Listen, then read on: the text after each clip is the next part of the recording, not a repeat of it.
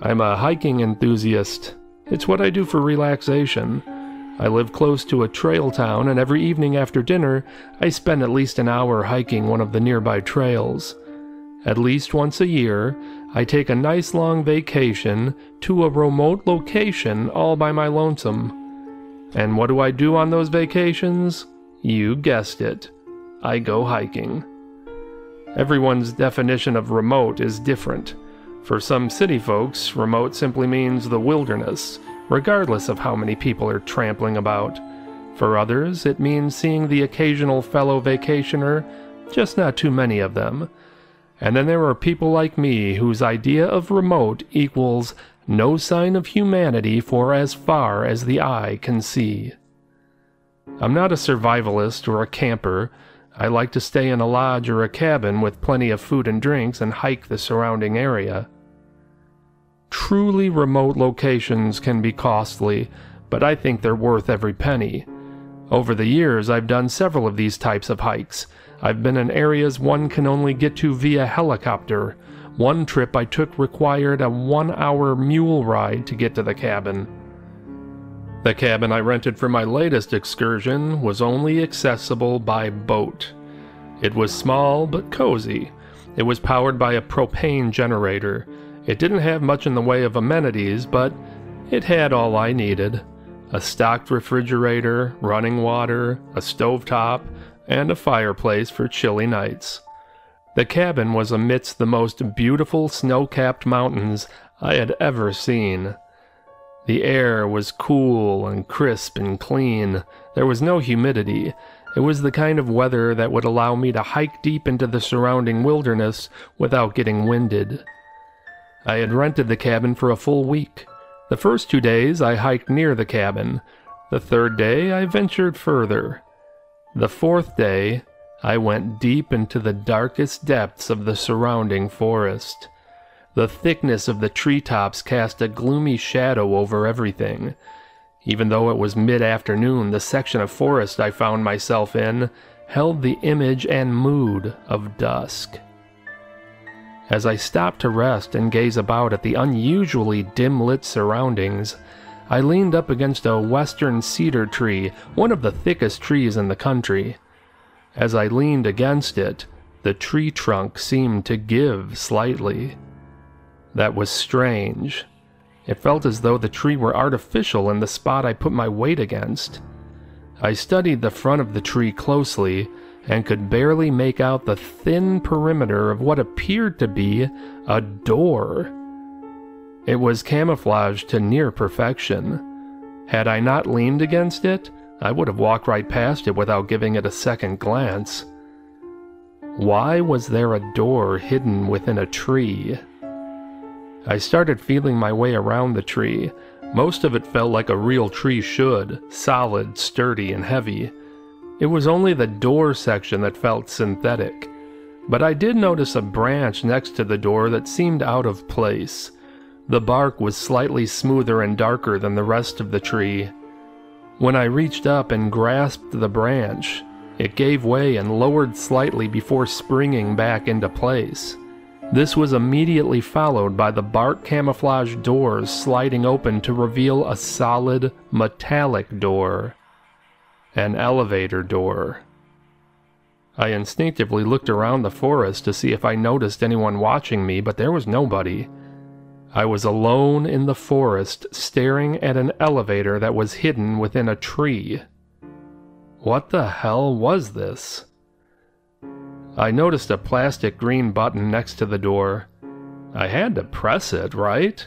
I couldn't just walk away and pretend I never saw this. It was too strange. I had to investigate. I could feel goosebumps tingle my arms as I reached out and pressed the green button. Within a few seconds, I heard a mechanical rumble and watched the elevator doors slide open. The interior of the elevator was metallic chrome, just as the elevator door was. I stared at the open elevator for a moment and studied it. It was shiny and spotless clean. I poked my head inside and looked around. I could see a small panel on one side of the elevator doors. It had only one non-labeled button on it. I was more than slightly apprehensive about getting inside. I spoke my initial hesitation aloud. What if the elevator gets stuck? But I was the adventurous type. I wasn't going to pass up the opportunity to find out where the elevator led to, so I slowly, cautiously stepped into the elevator. Nothing happened. I stood in the elevator facing the doors, which remained open. I took in a deep breath as I reached out and pressed the button. Still nothing. That's when I noticed a small key dangling from a keyhole underneath the elevator's lone button. I carefully turned the key, and it stopped with a click. I then pressed the button again, and suddenly the elevator rumbled to life, and silence was shattered by the whoosh of elevator cables sliding the elevator deep down into the ground. Several seconds later, the elevator stopped, and the doors slid open. The first thing I noticed was a small lamp with a red shade sitting atop a whiskey barrel. It was sitting against a dark green wall, approximately 5 feet in front of me. To the left, I could see a solid brick wall.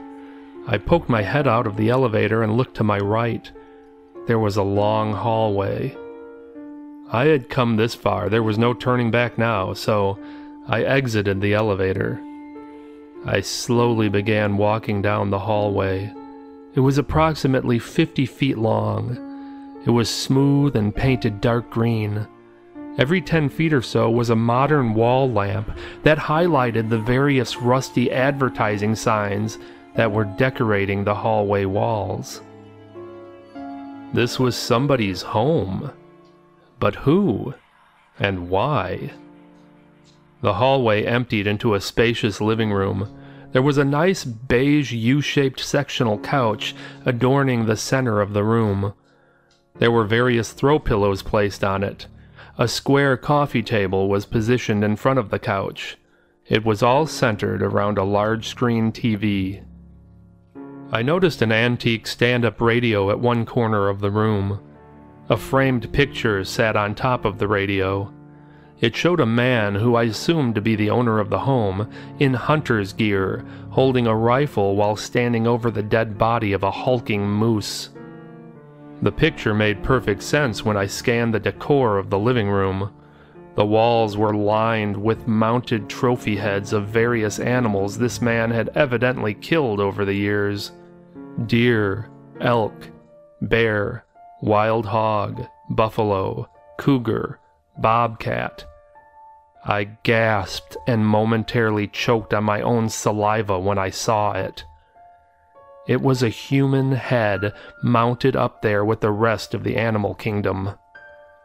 Holy shit. I peered back over at the picture of the man standing over the moose. He was a big, bulky man. I wouldn't fare well against him in hand-to-hand combat. It was probably just dumb luck that I happened across his hidden home when he wasn't around. I needed to get out of there, and fast. I bolted down the hallway, rushed into the elevator, and prayed it would take me back up. I pressed the button, and fortunately the elevator started its ascent. The ride up seemed a lot longer than the ride down, but finally the elevator came to a stop, and the doors rattled open.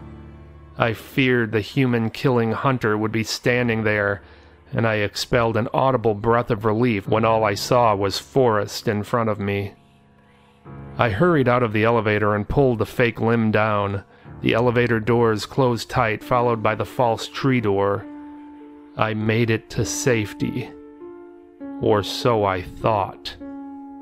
I swear every organ in my body momentarily shut down when I heard heavy footsteps plodding through the crispy dead leaves lining the forest floor. I had to be careful. If I ran, he'd hear me. He likely had a high-powered rifle on him and can shoot me down with no problem.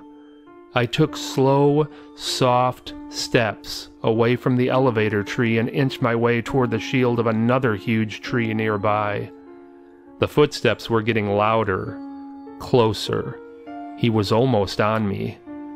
Every fiber of my body urged me to pick up the pace, but I remained true to my strategy and moved ever so carefully so as not to make a sound. I ducked behind a tree just as the brawny man came into view. I took in slow, shallow breaths, but my heart was beating so fast and hard I wouldn't have been shocked if he heard it. I wanted to peek to confirm that the man was not aware of my presence, but I didn't dare. I just plastered myself against the shield of the tree and listened. I could hear the squeak of the branch device as he pulled it, followed by the mechanical whoosh of the elevator doors opening. It was only when the elevator doors closed, and I could hear gears grinding as it sent the elevator down to the man's secret home, that I felt brave enough to look. If the man knew I was there, he'd likely send the elevator down to make me feel at ease enough to show my face, and he'd be standing there waiting for me. But luckily that was not the case. He wasn't there. The coast was clear. I dashed through the forest back to my cabin and immediately called the folks who ran the getaway retreat. I told them that I was extremely ill, so I had to cut my vacation short and for them to send a boat to come and get me. I didn't dare tell them what I found. For all I knew, the people who ran the getaway retreat knew the killer, and the head on his wall was that of the last guy who stumbled across his lair and blabbed about it. No, sir. I kept my trap shut, and I never said a word to anyone. If you enjoyed this episode, please subscribe to my channel and hit the like button. I'll be back soon with another scary story.